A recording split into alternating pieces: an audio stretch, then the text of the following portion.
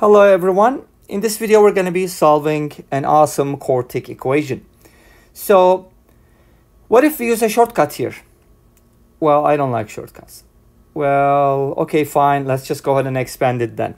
Okay, we'll get x to the fourth plus 4 times x cubed times 2 plus 6 times x squared times 2 squared plus 4 times x times 2 to the third plus finally 2 to the fourth, but we have another x to the fourth. Let's go ahead and add that. Minus 82, set everything equal to 0.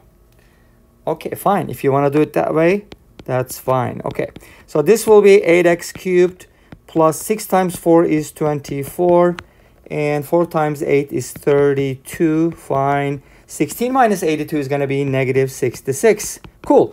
This equation, everything can be divided by 2. Let's simplify a little bit. Okay, fine, let's do it. All right, and then this is what we get. Okay, how does that help? Well, not much, but well, after trial and error, if you're looking for a rational solution, you'll notice that x equals 1 is a solution because the sum of the coefficients is 0. Okay, cool. What about that?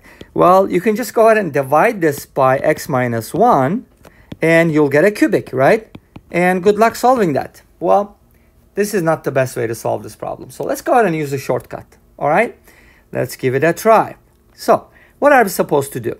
Well, notice that, and we've used this idea in another problem, x plus 2 and x. What's in the middle? Or wouldn't that be nice if things kind of canceled out? As is, they don't, right? So we can make it happen though. How? Well, by assuming that suppose x plus 1 is equal to y. In other words, I'm replacing x with y minus 1. Okay, fine. What about that? Let's go ahead and do it and see what happens. If x is equal to y minus 1 here, then I'm going to be getting what? Y plus 1 to the fourth power. And from the other expression, I'm going to get y minus 1 to the fourth power. And the sum is going to equal 82. Awesome. Now we've got symmetry, right? Yes, symmetry is beautiful. Now, what am I going to do? Let's go ahead and expand it. This one shouldn't be hard, same as the other one, but with smaller numbers. Y to the fourth plus 4y cubed plus 6y squared plus 4y plus 1. And the other one is just going to be similar, except the sign is going to alternate. So let's go ahead and write them like this so we can see the cool stuff happening. All right. So it's going to be like plus, minus, and finally it's going to end with a plus. And if you add these up, the answer is supposed to be 82. But notice what happens here. Something magical, something cool happens. Look at that. Check it out. These two terms cancel out, and these two terms cancel out.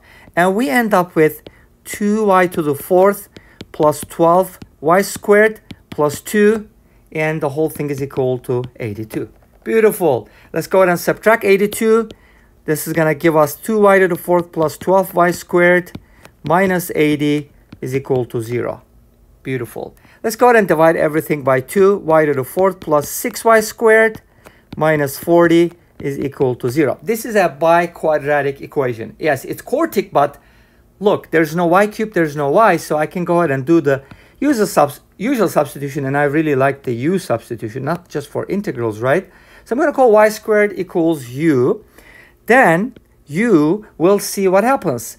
U squared plus 6u minus 40 is equal to 0. We ended up with a quadratic, which is super easy to solve. Do you know why? Because it's factorable. Let's check it out. Okay, I got to find two numbers whose product is negative 40 and whose sum is 6. You must know how to factor trinomials, right? If you're watching this video, hopefully you do. And if not, then you can always learn. So what are my numbers? Then my numbers are, I think, 10 and negative 4 because their sum is positive 6, right? Awesome. This means that I have u plus 10 multiplied by u minus 4 being equal to 0. And this means that u is equal to negative 10 or u is equal to 4. Awesome. But what is u? U is y squared. So this means y squared is equal to negative 10.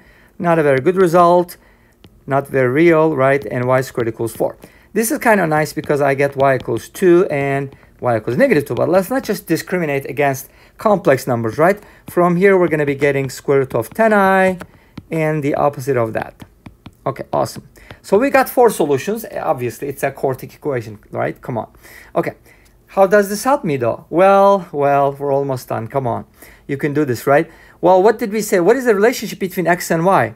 Oh, okay. So x is equal to y minus 1. So x is 1 less than y. Great. So then I can just find the x values by subtracting 1 from each one of these values. Then I'm going to be getting my solutions. x1 is equal to root 10i minus 1, but I'm going to write it as negative 10 plus root 10i.